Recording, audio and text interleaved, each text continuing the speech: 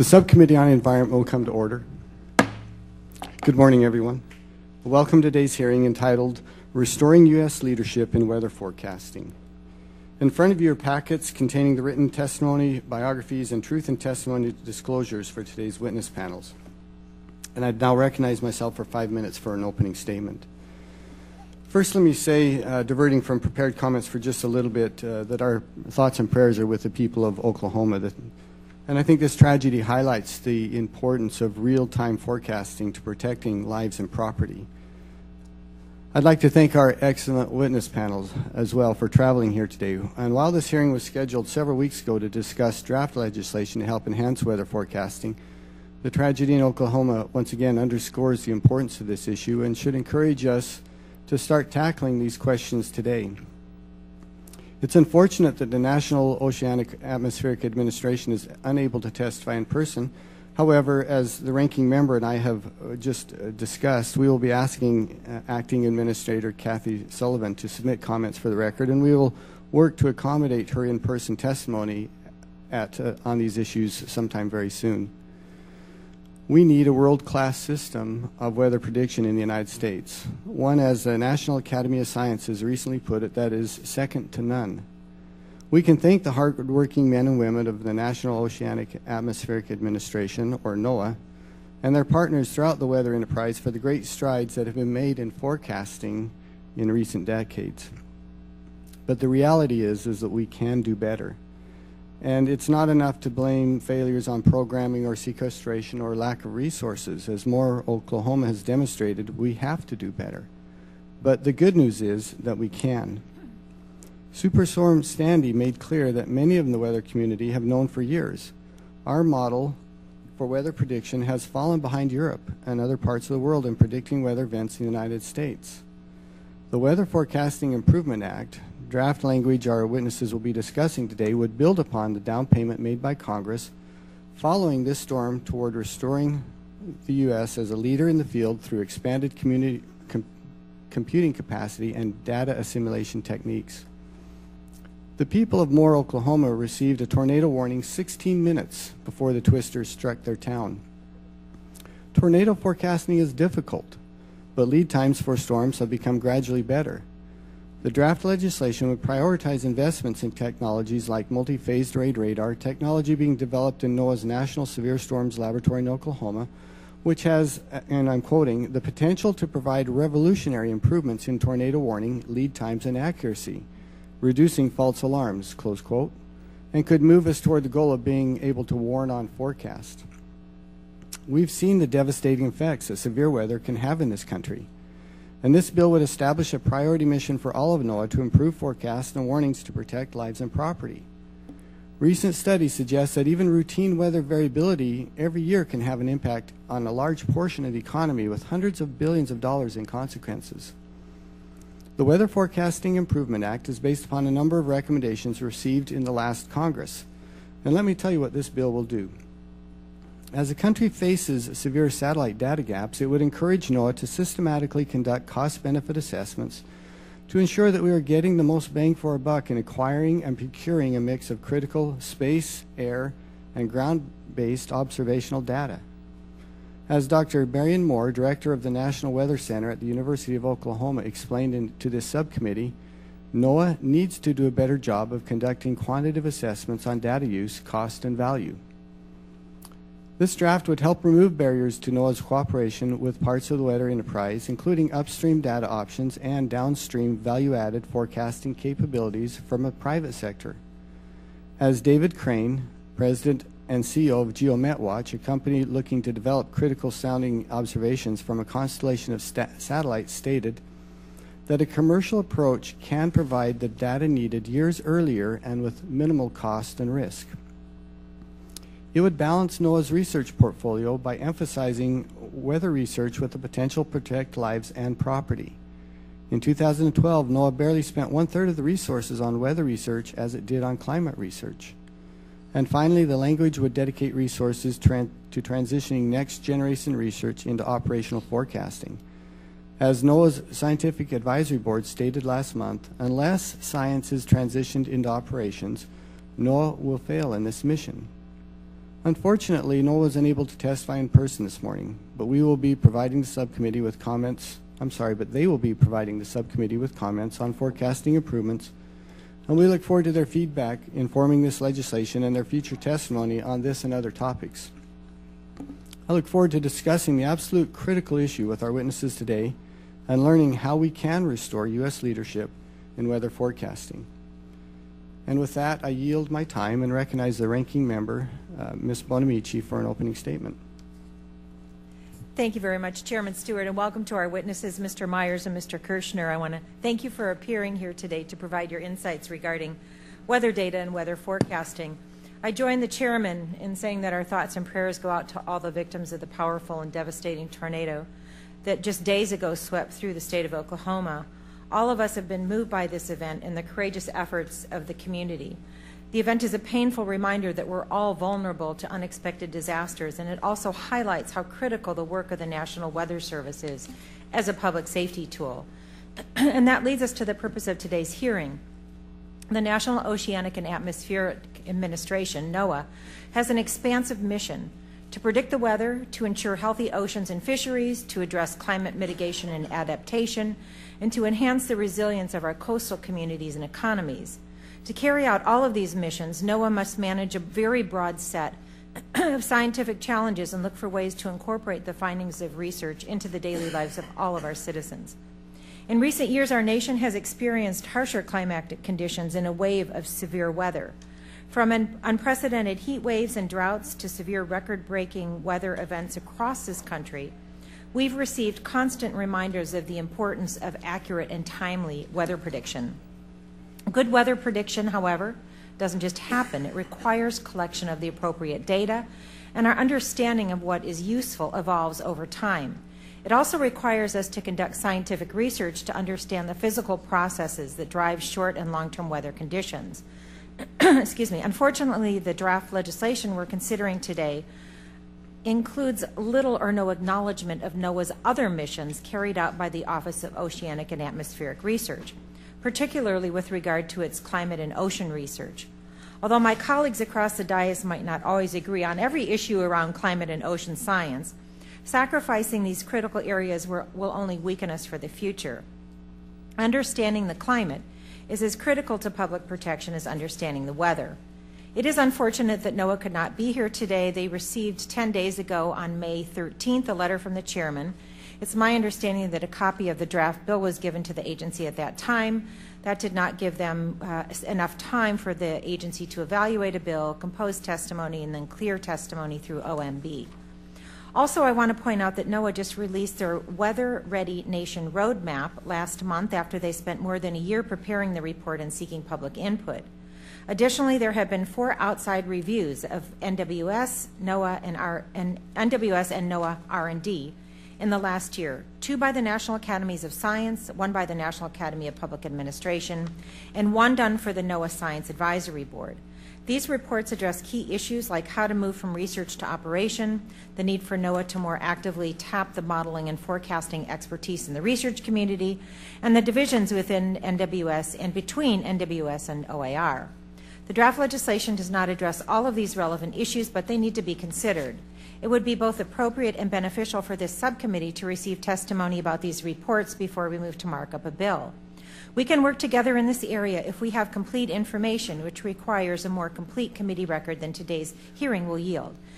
Excuse me. As I indicated to the chairman, the minority submits that the importance of weather forecasting and the work of NOAA are so important that we are invoking a Rule 11 right to ask for a second day of witnesses, and I'm attaching that letter to my statement for inclusion in the record, and I appreciate the chairman's cooperation in that regard. I'm sure we can work together, Mr. Chairman, to find a date and time and a range of expert witnesses who can help us craft strong legislation that will improve weather forecasting for the nation.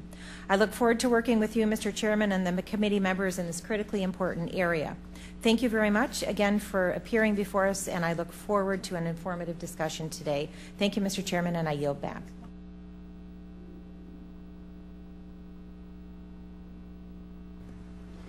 Thank you, Ms. Bonamici. And regarding your request, once you've provided us with the written request, we'll certainly review it, and we look forward to working with you on that.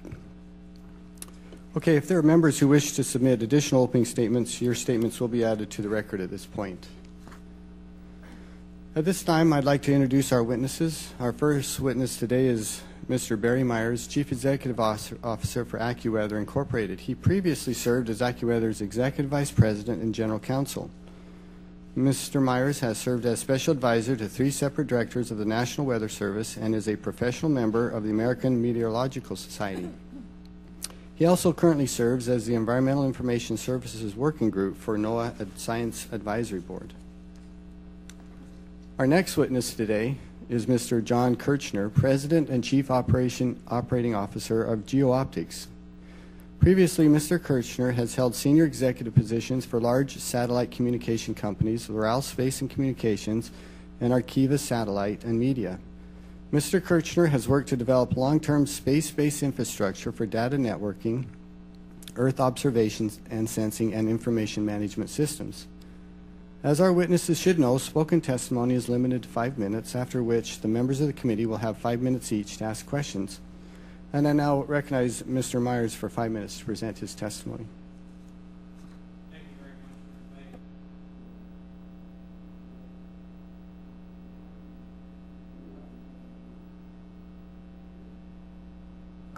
I'm sorry. Thank you. Thank you for inviting me to speak today, and to the families and friends of those who lost loved ones on Monday in Oklahoma, and to those who suffered injury and other loss. I can only offer my condolences and a hope that today's hearing will contribute to improved warnings of severe weather. The United States has the most violent and challenging weather on Earth. Tornadoes and hurricanes, lightning and hail, snow and ice and floods, to name a few. The United States has more tornadoes than any nation. In fact, we have 4 times the number that all of Europe has. On Monday, NOAA's National Weather Service provided about 16 minutes of warning before the tornado touched down, and actually over 30 minutes before it reached more. The agency and the people of the National Weather Service did an outstanding job. There can be no doubt without those warnings the toll would have been much worse. Mike Smith, in his book Warnings, points out the huge progress made in tornado forecasting since the 1950s. But we can and must do more relative to severe weather. People should not live in fear in America's heartland, in its cities, and along its coasts. With enhanced modeling, perhaps we might have known hours in advance exactly where the tornado would form, where it would touch down, how monstrous it would grow, and its exact path. Imagine being able to tell people an hour or 2 in advance to move out of the zone of danger and have them watch the tornado from miles away. Is it a pipe dream? This year marks the 50th anniversary of AccuWeather's creation. 50 years ago, weather forecasting was more art than science. A tornado might form at night in the darkness, unknown to those in its deadly path, and no radar was there to help a forecaster spot a hook echo. A storm like Hurricane Sandy without a weather satellite would have thought to have moved away out into the ocean, only to return as a surprise, much like the great Galveston hurricane of 1900 that no one knew was coming because there were no eyes in the sky. In the United States, the National Weather Service and America's weather industry and the academic and research communities each have important and complementary roles to play. It's a unique and special partnership and a benefit to the nation. The United States government collects and disseminates data from local and remote sensing platforms, runs forecast models, and prepares and makes special warnings. Weather companies and academic and research institutions use this information and also collect and disseminate data and make weather forecasts and warnings, some specific and tailored and some for the general public.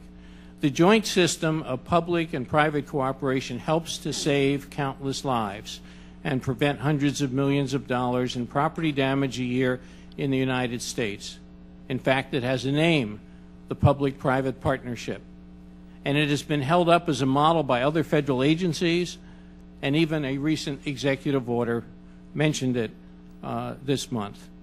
In 1962, if I had told anyone that a company named AccuWeather By 2008, would tell a manufacturing facility in Mississippi 1,000 miles away, 21 minutes in advance, that a tornado was headed right at it, and that they needed to shelter their people, and that the private weather warning would save 88 lives in a single electronic message, it would have not been believed.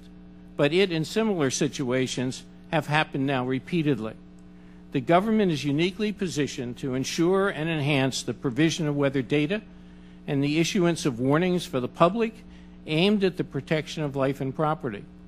These activities require research and development, transfer of knowledge between government agencies and the private sector. And this is needed with regard to advanced radar technologies, aerial observation systems, high-performance computing networks, advanced forecast modeling, and other government-appropriate activities. We all need to protect this core functionality and the research that keeps the entire American weather enterprise ahead of the curve. Of special focus during Superstorm Sandy was the ECMWF so-called European model, which did a better job at some points in the storm track than U.S. models did. This gap presents issues from an economic, safety, and national security standpoint. Relying on other countries for better weather models places America in a weak and subservient position. Weather research and development and the creation and operation of core infrastructure remain a matter of national government urgency, which the Weather Forecasting Improvement Act will help to address. Thank you for your time. Thank you, Mr. Myers. Appreciate that. And Mr. Kirchner. Chairman Stewart, Ranking Member Bonamici, and distinguished members of the subcommittee. It is indeed the first time I've been to a hearing such as this, and it's a privilege for me to be present here today and provide you testimony in the absence of my colleague and our CEO, Vice Admiral Conrad Lautenbacher, former NOAA administrator. The Admiral sends his regards and regrets his inability to be here today. We also pass on our condolences and thoughts with those in Oklahoma as well. The U.S. weather forecasting capabilities are in need of repair and attention, not solely because of technical shortcomings, inadequate computer power, or deficient weather models, but also because of the explosive growth and the cost of acquiring critical weather data from satellites and the resulting significant delays in new satellite programs. The traditional methods of the collection of satellite data effectively block new instruments in more potent, lower cost, and proven data sensing instruments. The net effect is damaging our nation's ability to keep pace in weather observations and predictions. A transition of the weather data acquisition community to 21st century methods, both technical and economic, is overdue, and our weather-dependent economy depends on it. The genius of American innovation and initiative has had technical and market solutions to the weather data crisis at the ready for many years. As analogs, a few working cases from related sectors already exist. At NASA, instead of operating a fleet of costly space shuttles, NASA has contracted with the private sector for its payload needs and works cooperatively with other governments. The commercial satellite-based communications industry provides the government 80% of its bandwidth globally. The commercial satellite-based imagery industry also provides government much of the imagery outside of the intelligence community application. With these analogs in mind, the focus would be better placed on achieving data quality, accuracy, and excellence from wherever that data may come, rather than necessarily owning that data infrastructure. The added irony is that the costs of technologies of every kind have plummeted over the last 20 years, except not seemingly in the wider space domain. Tragically, the benefits of mobile and miniaturized technologies that we all carry in our pockets are seemingly sheltered from the critical space mission of forecasting weather. GeoOptics, our company, will advance a small satellite cellular-like observing model that starts with GPS radio occultation. We believe an integrated private company can deploy such systems for a fraction over current cost to government. GeoOptics, working with private sector partners and the science community, can realize uncommon efficiencies to deliver path-breaking science speedily at bargain prices for the public good and lower government's cost for satellite weather data. We want to emphasize that today, our government, and as a consequence our economy and citizens, is facing a weather data crisis that can be relieved almost immediately through procurement reform that would unleash the resourcefulness and the ingenuity of American private enterprise. In doing so, the government will foster a vibrant and innovative free market in satellite weather data, creating a new weather data economy that will be supported by weather data security, that will once again stock our shelves with the best possible weather products and services. In sum, we highlight some of the following comments regarding the bill and just in general recommendations. In Section 3 regarding forecasting innovation, it mentions little regarding the general principle of the role of commercial private sources of innovation or the potential role of public-private partnerships. It could.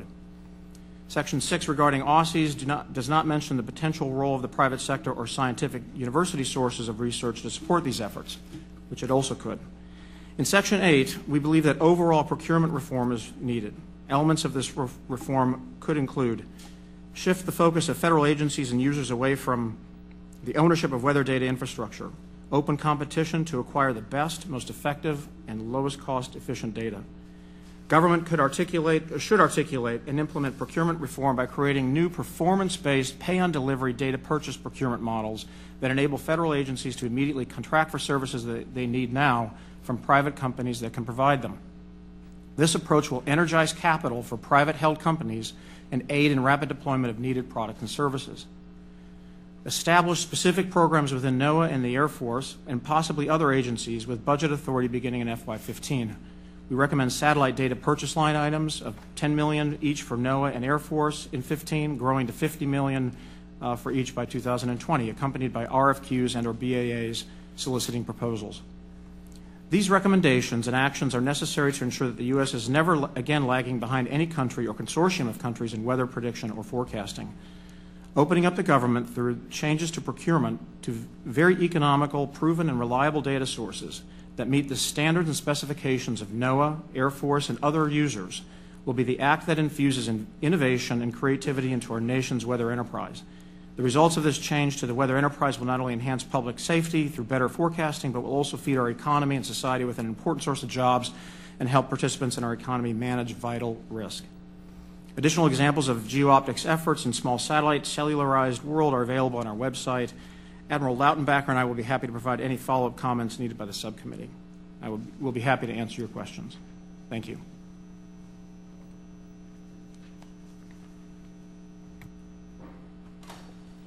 Thank you, Mr. Kirchner.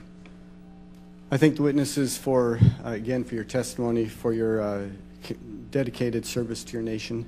I remind members the committee rules limit questioning to 5 minutes, and the chair will at this point open the round of questionings.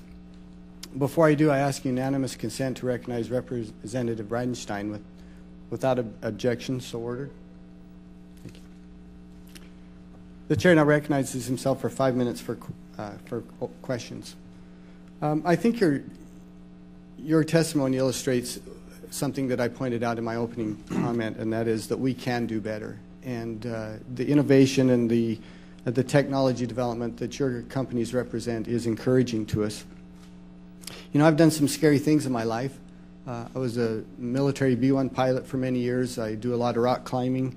Heck, I taught 6 teenagers how to drive. But I've never been as scared as I was one night in Texas when we lived in the plains of Texas and a storm around us, and to hear the tornado warning siren go off. It's a terrifying and helpless feeling because there's really not much you can do other than pray that the storm misses you and jump in the bathtub, which isn't very comforting, actually. You mentioned Mr. Myers, you mentioned the 16 minutes warning that we had. And 16 minutes is significant, but I would ask, you know, what is our goal? How many minutes could we achieve? How many hours could we actually be able to provide warning? And I ask that hypothetically, but I'd like you to address it, if you could, in your question and your answer. And then what technologies will allow us to do that?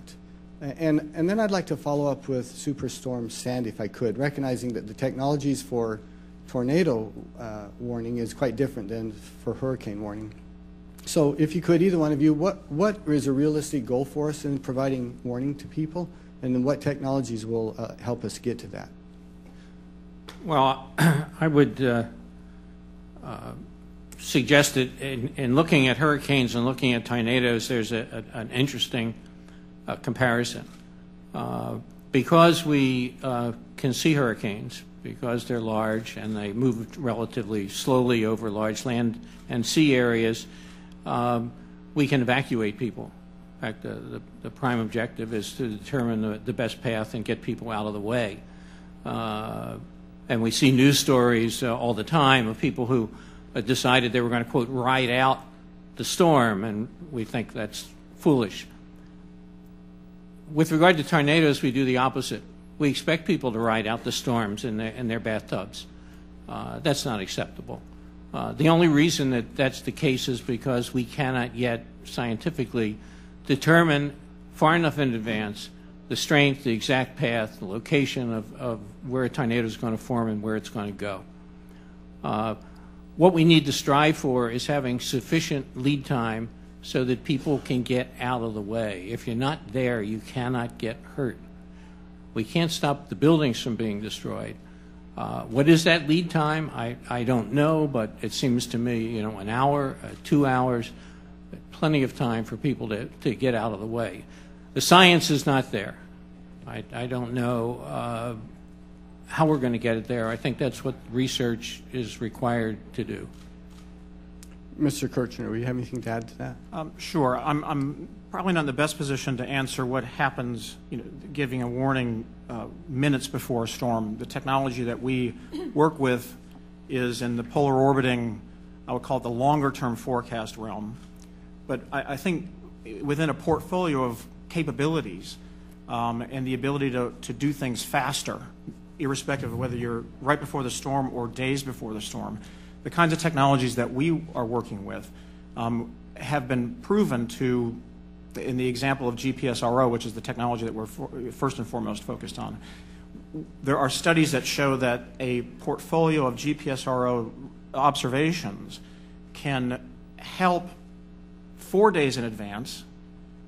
It can give you 8 hours of additional time ahead of existing methods of forecasting. 8 hours. If you go out 8 days, it can help with 15 hours of additional time. Now, that's on the long end, but I think within a portfolio of predicting and planning for severity and weather patterns, anything we can do to be efficient and faster at any part of that time horizon is going to be extremely helpful to weather forecasters. Okay. Mr. Myers, I'd like to come back to you if I could and just back up what we started to talk about. Knowing that technology is emerging and that we can't predict it exactly till we test it and deploy it, are you, with the current technology that you know as under development or being tested, is it reasonable to say that we could, say, double the warning time from 16 to, say, 30 minutes, give people a half hour or more than that even? I think we could. And, in fact, the 16 minutes was in advance of when that storm actually touched down. People on the far end had more warning because it was on the ground and people knew it was coming. But as you can see, even 30 minutes, which was the case at the far end, is not enough, and people don't know what to do. It's interesting because in our business, I mentioned about a plant in Mississippi that we protected, and we do this all over the country. But we have specific sites that we can forecast for with regard to where a tornado is moving in a path. You can't do that publicly because you have large communities and people don't all have shelters and places to go. Right. So it needs to be enough lead time. You can probably double with improvement on current technology quickly. The lead time has increased significantly in the last 20 years. Yeah. Okay, thank you. And I'm a little bit over my time. Thank you to both of you and to the ranking member. Thank you very much, Mr. Chairman. Thank you for your testimony. Mr. Kirchner, you spoke specifically about the bill, so I'm going to ask this question to you, but if Mr. Myers wants to weigh in, that's great too. Section 2 of the legislation makes weather-related activities the top priority in the planning and management of programs within all relevant line offices. So which of the 6 NOAA line offices would you consider to be relevant? That's a level of detail regarding the structure that I'm not acquainted with. I'm still relatively new to this industry. I've been in this position for about 6 months. I think the the portfolio that we address is one, as a company, is one of weather data, data that serves the operational weather community, the space weather community, as well as the climate community. And to the extent that we can help our customer balance and address those needs, we will respond to that as a service company. Thank you. Mr. Myers, do you have any opinion about which of the 6 NOAA line offices would be relevant and would have to prioritize weather-related activities under the legislation? Well, it seems to me the ones that deal with weather mostly are the National Weather Service, NESDIS, and obviously OAR. I know I've seen over time, and I think that one of the good provisions in the bill is the need for the agencies to cooperate, especially the Weather Service, to make sure that they get the kind of research that they think is necessary, and that there is a connection between the research that's being done in OAR that is tighter than perhaps we see today. Thank you. One of the concerns that that I have, and I know I have other colleagues on this committee who represent coastal areas, and in fact, we're having a lot of conversations in our Oregon coast about tsunami evacuation. So we're talking about, you know, how much warning do we need? So that goes on in a different context. So my constituents rely on the ocean economy for vital jobs in hard-hit coastal areas. Without research done by NOAA's Sea Grant program on invasive species, for example, without the work of NOAA's cooperative institutes, their livelihoods could be at risk. So if weather forecasting is the top priority in every line office, and this is what we're trying to figure out under the draft proposal, what would happen to the climate and oceans and invasive species programs and all the other work that NOAA does? So I just wanted to pose that question because there's a broad mission at NOAA, and we need some clarity about weather-related activities being the top priority in all relevant line offices. I have another question for both of you. The OAR, Office of Atmospheric Research, which is the subject of much of this bill, has responsibilities that range well outside of weather research. They're also the lead on climate mitigation and adaptation. They do important work on oceans, Great Lakes, invasive species. So some have commented that the division between the weather forecasters and the research done at NWS and the research done at OAR leads to the OAR doing work that has no utility for the forecasters. So how do you view the proposal that the weather research be pulled out of OAR and moved to NWS to consolidate all of the weather work in one place? Would you support that?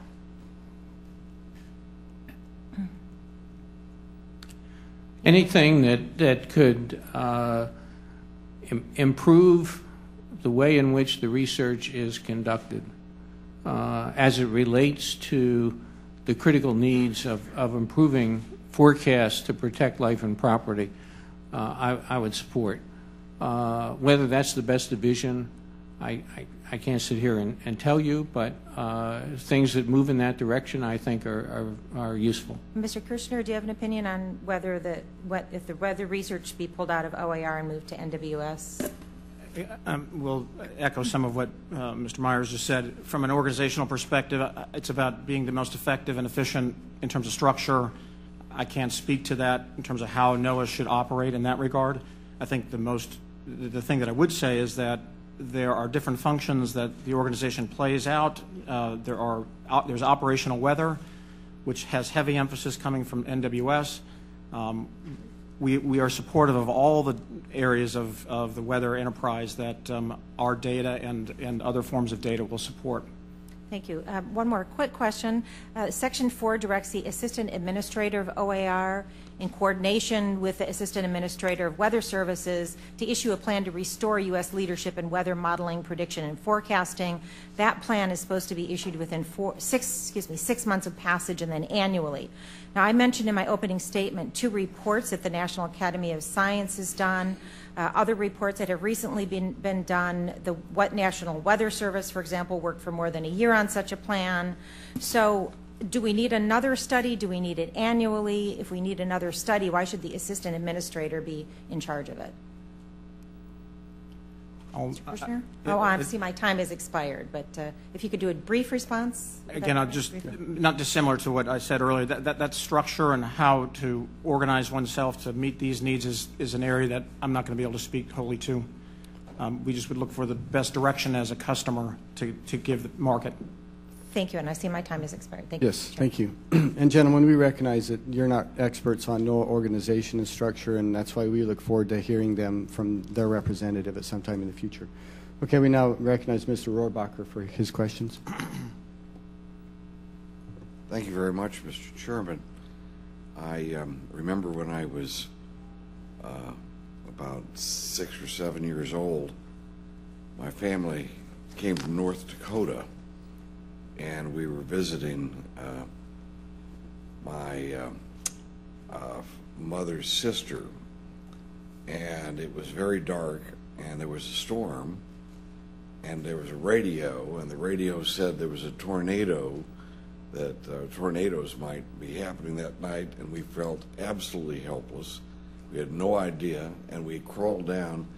This was into a cellar where my aunt had all these little jars of things that she'd made, jellies and jams and things. We spent the night in this cellar underneath the floor, and that we had no idea if tornadoes, how close they were, but we knew there were tornado warnings out there on the radio, and we have advanced so much, so dramatically since then. However, we also sat through Hurricane Hazel back in the 1950s. My dad joined the Marine Corps, and we lived in a Marine base down in North Carolina. In fact, we went through 2 hurricanes at the same year, I remember. It's pretty incredible. Gentlemen, there's all this talk about the weather getting worse now than it used to be. Is that experience from your companies and your perspectives? You're around weather all the time. Do we have worse weather now? Is Sandy so much worse than Galveston, as you mentioned, in 1900, which was a horrible loss of life? Or are we just more aware of the weather now? Well, Mr. Rohrbacher, I'm not sure if I can answer that. I know my grandfather always told me that the winters had gotten much milder, that when he was a boy they were much worse. I think you're thinking of Hurricane Hazel in 1954 and probably Connie and Diane in 1955. Yep. And clearly, when we see events like Sandy and we see an event like Moore, Oklahoma, we conclude that things are getting worse, because where we are and what we see tends to influence us, I think, the most. I don't know that anyone has statistics that can demonstrate that that is the case. But as I said in my talk, America really, in a sense, has the worst weather in the world. Yep. And it's so variable at the nature of it, from hurricanes to tornadoes to droughts to what have you. That we really need to focus on it, I think, more than perhaps we have, and more than other nations do. Well, there's been a lot of talk about climate and weather around here, and when I was young, I just remember people saying that a lot of people are concerned about the weather and talk about the weather, but nobody does anything about it. Now we're being told that we're actually affecting the weather and the long-term climate, which some of us are very skeptical about. But whatever it is, we do know that weather, for example, in that Galveston, how many people lost their lives in the Galveston hurricane? 5,000? This is, yeah, well, so we're talking about. The fact is, with modern technology and satellite technology, especially space-based assets, we've been able to save thousands and thousands of lives that otherwise would have been lost. And I think that we can be proud that our country has invested in this. And I remember, well, just one last note, remember when I first got here, Vice President Gore had a meeting with all of the weathermen that he could put together, and there's a legend about that he had them all gather there at the White House for a conference on talking about weather, and the weathermen were supposed to be talking about, yes, global warming, but there was a huge storm front that came through while they were there, and the rain was pouring down, but only about 2 of the weathermen bothered to bring an umbrella to the meeting. And I don't know what that all indicates, but I think that we should pay a lot of attention to the weather, so thank you very much. Thank you, sir. Mr. Takano, your 5 minutes for questions. I'll be out there selling umbrellas. That's my job. This is a question for both the gentlemen. As we consider how to reauthorize weather research, who would you recommend the committee hear from? We have testimony from you, private firms, represent private firms. What other experts or stakeholders should we take testimony from? I would think the scientific community, university community, in terms of research. I think there are models for how other countries look at this domain that may be useful to hear from. And I think the wealth of private industry. Our 2 companies come from 2 different parts of the value chain. My company will produce, some of the most advanced, best weather data on the planet. Mr. Myers' company will use that data downstream to inform, citizenry and enterprise. There are a variety of people in between that could be useful from a private enterprise perspective to hear from. Mr. Myers? I would agree with that. When you look at the American Weather Enterprise, we always think of it as a 3-legged stool comprised of the government assets, the weather industry, in a broad sense, as was just described by Mr. Kirshner, and the academic and research community. And I think it's appropriate to hear from all of those with regard to this to get their viewpoint. So you do not consider yourself of the academic and research community. Both of your the authority from which you are able to speak is not academic or research oriented. No, I can speak from an authority of sort of commercial data service provision and about the technical aspects of satellite delivery and collection of that data. And we're a weather information company, and we don't view ourselves as heavily into the research aspect of basic modeling and things of that nature. But you both have a respect and esteem for the research and scientific community, especially those who are recognized experts in the field of climate and weather research. Indeed, I would say our company is founded by a gentleman by the name of Tom Young, who was at JPL for 30 years. We are engaged as a company with an organization called LASP, the Laboratory for Atmospheric Space Physics, out in Colorado, which is part of the university. So there's no question that we are, as a company, drawing on the very research expertise, both in scientific community and in university community, to help build our company. Do you happen to know your founder's view on global climate change? Does he take the scientific consensus on global climate change seriously or not seriously? Is he a skeptic, non-skeptic? I cannot speak to that. Would you say it's worthwhile to hear from testimony from NOAA on this bill? I would think it would be quite necessary and appropriate to have the customer we're dealing with, who's involved in this domain, leading the domain in the United States, to be heard from. Thank you. I yield back the balance of my time.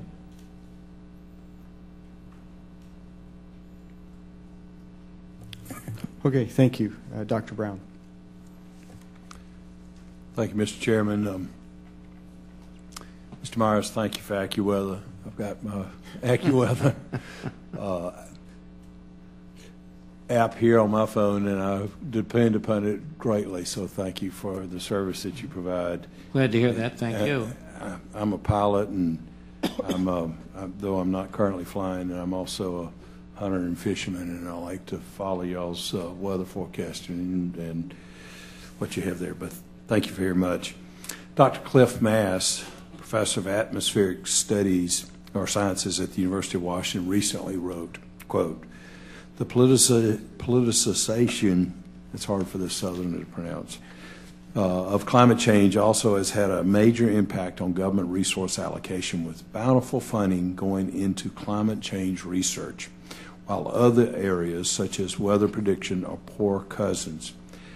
How else can one explain that climate research gets more than 100 times the computer resources provided to weather prediction, with the latter having huge benefits for people today? NOAA administrators have continuously pushed the climate agenda while downplaying weather prediction. This needs to change," unquote. And I could not agree more. Mr. Myers and Mr. Kirshner, do you agree with Dr. Mass's position on this? Well, I know Cliff, and he tends to state things rather emphatically. I agree that I think we need a reallocation between climate and weather resources. I don't know if I can ascribe reasons to why we have an imbalance the way we do. So I'm not interested in weighing into a maybe quasi-political debate on climate change and the causes of it. Whether or not, though, as many who do support the concerns over climate change state, that weather events have become more severe. And I'm not saying I agree or I don't agree, but if that's the case, that suggests that we really should be allocating more resources into looking at what's happening on the weather front. And so I think it's perfectly consistent with anyone's climate position that more money needs to go to weather research, whether it's because there is change that's affecting the weather now, or those people who believe that there isn't, but we still have severe weather issues that we've got to address. So I think it's actually something that all sides of the political spectrum in the climate area should be supporting, simply by the very nature of what people believe the climate is causing. Mr. Kirshner. I'm not intimately, just due to time, not that intimately familiar with all the workings of NOAA. What I can say from being in this business for 6 months is that my understanding is that the National Weather Service has its primary focus to tend to day-to-day weather prediction. What I think there's a broader question, though, that I think is worth talking about is what role does weather prediction in the short-term, medium-term, or long-term play in terms of a strategic role in our society and economy. And ultimately, we believe that weather is of strategic interest to supporting our economy, industry, infrastructure, and our company, in response to that broad belief, has developed and will continue to develop products and services that will address the day-to-day operational weather interests, which are forecasting now to the next 10 days and beyond, to space weather. Space weather is that weather that's out in the ionosphere, which is further from the ground, but deals with the sun ejecting coronal mass, and indeed climate. Our particular technology, GPSRO, is both for weather operational weather and for climate application is absolute in its establishment of temperature, water pressure, and water vapor, or air pressure and water vapor. It's unique.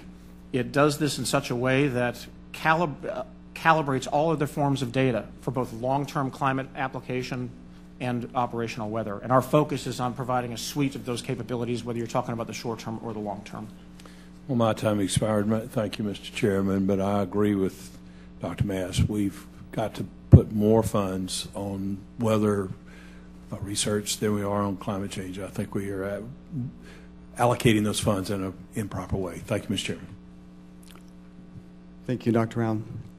A vote has been called, and in order to provide all members time to ask their questions, I'd like to ask witnesses if they'd make themselves available after a short recess. Yes. Thank you. That being the case, then, the committee will recess subject to the call of the chair and without objection. So ordered. The committee stands in recess. The Subcommittee on the Environment will come to order. To the witness panel, thank you for bearing with us as we had other obligations there with our vote.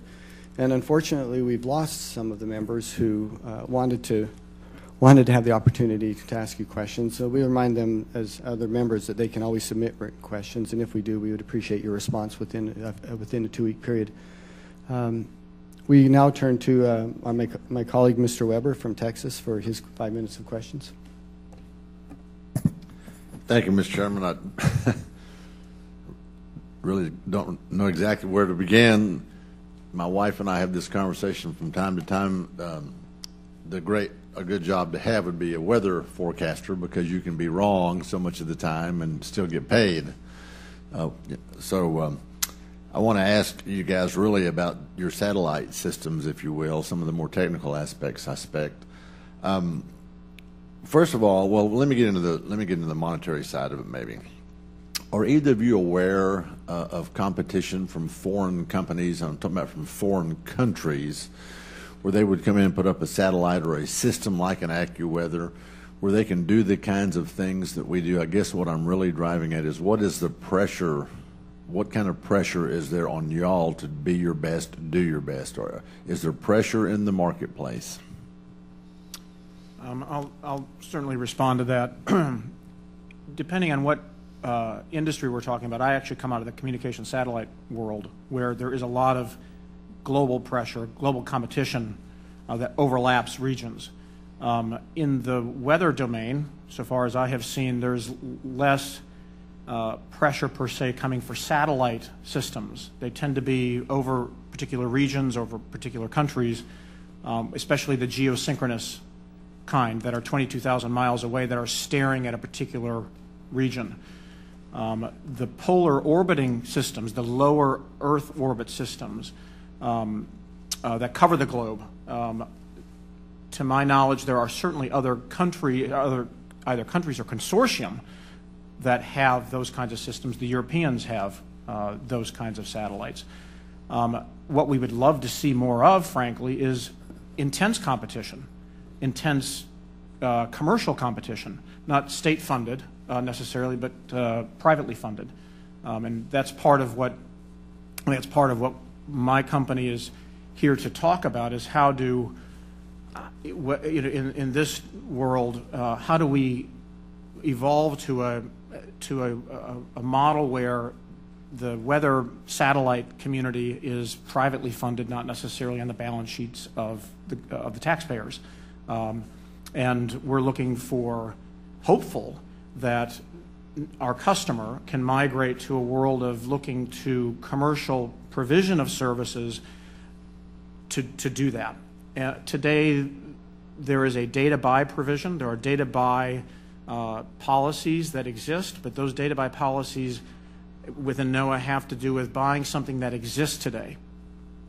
My company has a system that it's planning to deploy, which means my company needs to go to the marketplace, raise capital, talk to customers about something that we need to start building today that won't be available just due to technology for 18 to 24 months.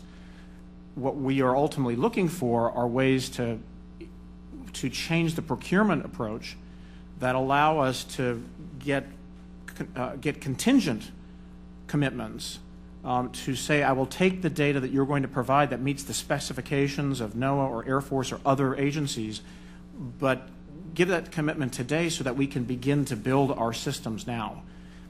That would feed competition certainly in the United States, I'm sure we ultimately like competition. We want to deliver the best possible service on a highly competitive basis, and we believe that we'll do that if we have that kind of procurement structure in place.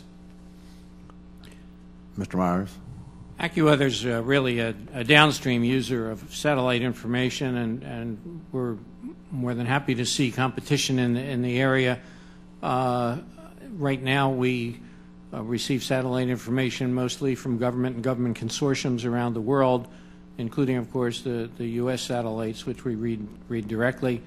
The weather industry itself in the United States is very competitive, and worldwide that's true as well. There are a number of robust weather companies in Korea, in China, in Japan, and in Europe at this point, and we compete with them on a worldwide basis. So I think the competitive landscape is good. I think it's a huge advantage that the United States has, though, that the American weather industry is really ahead of the rest of the world, and some of the things that we're talking about in terms of enhanced research, I think we should realize get leveraged in a very great way because there is such an industry. So it does not only benefit the government and the ability for the government to issue warnings, but it benefits all those downstream who can make use of the information, the modeling, and what have you, to provide specialized services and even general public services on websites and mobile devices and so forth to the public. Okay, I see I'm out of time, Mr. Chairman. I do have other questions. Are you going to go round two, hopefully? No, Mr. Weber, we actually don't anticipate doing that. But you're free to take as much time here if you need additional time. Well, thank you. Then let me ask this question then. So having said that about the pressure to be as good as you can be and looking forward to see, what kind of policies we can put into place to make sure taxpayers are getting the most bang for their buck, a couple of questions. Number one is more technical in nature about the ability of a satellite to look out into the if you're looking at a hurricane that's forming over in the Atlantic and coming off the Atlantic coast, the African coast, for example, what kind of time degree of predictability is there? Can you predict with any degree of certainty 3 days, 5 days, 7 days? I guess Mr. Myers? It depends on the weather regime that is occurring at that particular time. Some storms are more predictable than others as a result. So I can't give you a definitive answer to that. Can you give me a window? Is it 3 to 5 days? Is it 1 to 3 days? Well, the further out you go, the bigger the cone. We've all seen those cones Sure. that the Weather Service and the weather companies all issue. But surely you've got statistics, and that was my follow-up question. How far back does your data go to say that we've had a degree of success in predicting these weather events by 30%, 60%, 90%, going back as far as 10 years or 20 years?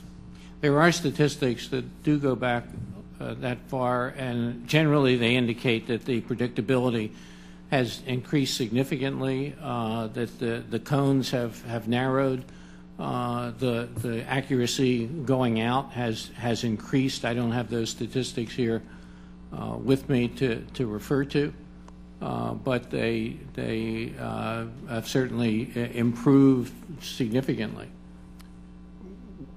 What I might add is that, as I said earlier, the technology world that we are in is predominantly about evaluating, gathering data that's going to tell you what's going to happen. Other technologies such as geosynchronous satellites tell you really focus on what is happening right now and near-term warnings. But two examples one I mentioned earlier and the other one I'll give in addition. The technology that we work with is GPS RO radio occultation. It has been proven, or it's been studied within NOAA as well as other organizations that data can tell you 4 days out that something's going to happen 8 hours sooner. We can tell you 8 days out that we can give you a 15-hour additional heads up on a hurricane, as an example, or severe weather that might be coming. So those hours are precious, absolutely precious to the forecast community, to predict what's going to happen. The other example that I would give, which if I had a camera or a picture I could show you, is that the GPS RO data, looking back at a Hurricane Ernesto back in 2006, this was done by UCAR, actually visibly shows in simulation where with GPS RO data, you can see a storm that without it, you could not see 54 hours, 78 hours, and 102 hours. So there's actually mechanisms, and this technology does this, that enables, with other data, it's not alone, it is with the other suite of data sources we have, but with GPS RO data, you can see things further in advance that you wouldn't have been able to see without it. And again, that's about bringing forward the ability to see and forecast that in a portfolio of analyzing weather, you would want to grab every hour and every minute you could. Recognizing the time is short now, Mr. Weber. Yeah, thank you for your indulgence, Mr. Chairman. And since we had additional time over here to the minority side, would you request any additional time for further questions? No, thank you, Mr. Chairman. Okay, thank you. To the witnesses, again, thank you for your valuable testimony, and to the members for their questions. The members of the committee, as I mentioned previous, may have additional questions for you as witnesses, and we ask you to respond to those in writing if that's the case. The record will remain open for 2 weeks for additional comments and for written questions from members. I'd also like to note that the ranking member, my colleague from Oregon, Ms. Bonamici, and I have had an opportunity to discuss the minority's request for a House Rule 11 hearing. We have agreed to hold a subsequent hearing with 2 witnesses from both the minority and the majority parties. I look forward to inviting a representative from NOAA as one of our witnesses to be a part of the witness panel. And we will work with all parties to schedule this most important second hearing on this topic at the nearest available time. And as a result of that agreement, the minority has agreed to withdraw their request for a Rule 11 hearing. With that, the witnesses are excused, and this hearing is now adjourned. Thank you. Thank you.